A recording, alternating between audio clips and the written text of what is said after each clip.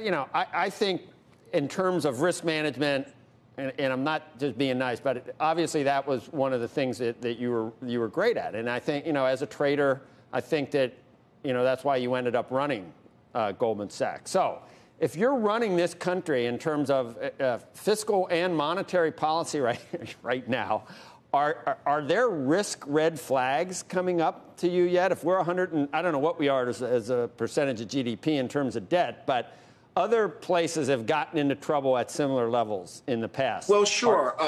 Not just the level of debt, you know, the level of interest rates. You know, money is close to a free commodity, and when something is free, you tend not to husband it, and you tend to overuse it because like it's a free good, and so you have to be very, very cagey and alert because you know that even if you can't see them, they'll be perfectly obvious to you in hindsight.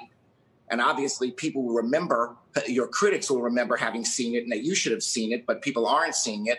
But you know that given that money is kind of free, it presumably is not being allocated in a disciplined way. And so there are bubble elements to this. And you can see them, you know, you could see some things, you know, obviously the credit market, people are lending to, you know, what historically would have been viewed as weak credits for very, very little money. Look, people are lending to the U.S. Treasury for today 80 basis points, but for a long time 60 basis points for 10 years, you know, as if there would never be inflation again, as if the dollars you're going to get back plus 60 basis points a year is going to compensate you for the risk you're taking. So they're clearly, the wash of money is clearly creating bubble elements. You look at SPACs and how much money is available on the basis of somebody's reputation, for example, as opposed to a business plan.